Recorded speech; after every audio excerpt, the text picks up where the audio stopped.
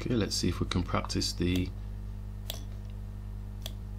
attacking the weak areas, this 5-minute game.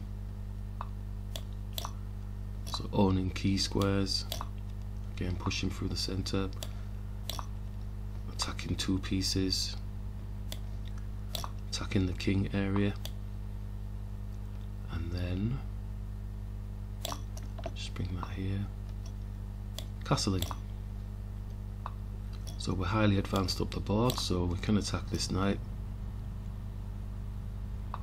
Doesn't want to exchange. Let's grab this pawn attacking the queen and the bishop with a check.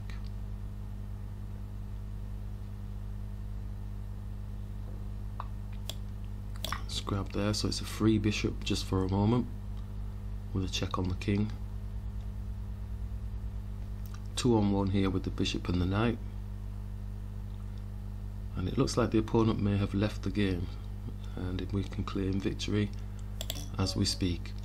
So that was a nice example, I believe, of attacking key weak areas of the opponents and then working our way towards the king area as part of the strategy behind identifying weak areas and making them strong for ourselves.